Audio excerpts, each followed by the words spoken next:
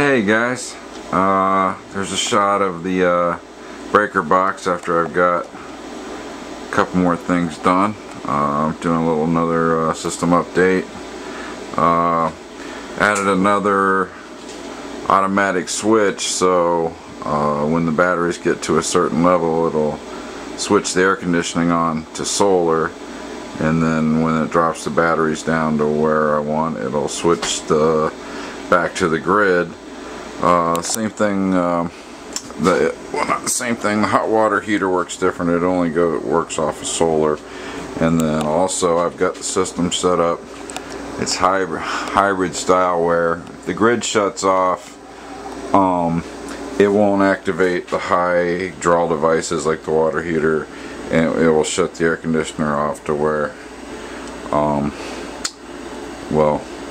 it'll only run off the solar when the batteries are in between the level that I want it to run. Added a fuse here and then just put it in this little box with some extra fuses in there, and I just soldered it on there and taped it.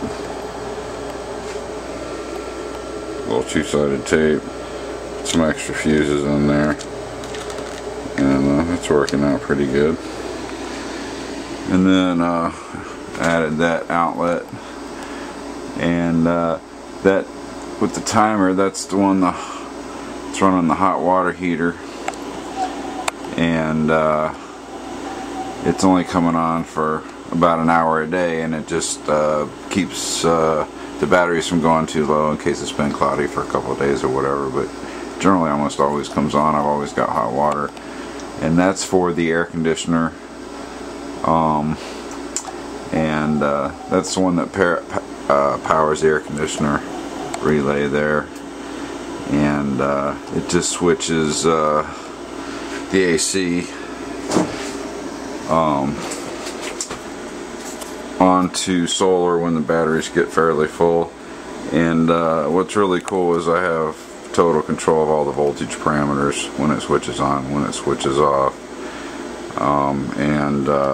so because things have changed since I got added these batteries, things have changed, and I'm going to add some more solar panels, so things will probably change. But the way I used to use the hot water heater was to just bleed off extra power. Now I've got these batteries. It takes a perfect day for them to even get fully charged, so but there's so much extra power to use at night. I'm totally off the grid now. My whole house runs off the grid pretty much 24/7.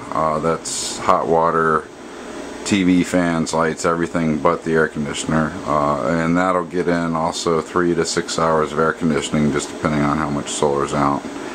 But I still have another unit to get, and I have 12 more panels. So once I series the two units together, get another 60 amps of solar coming in, and I got another line on some more used batteries, another set of these down here, so I might be adding another 110 amp hours to the system. So just another little system update. That's where we're at.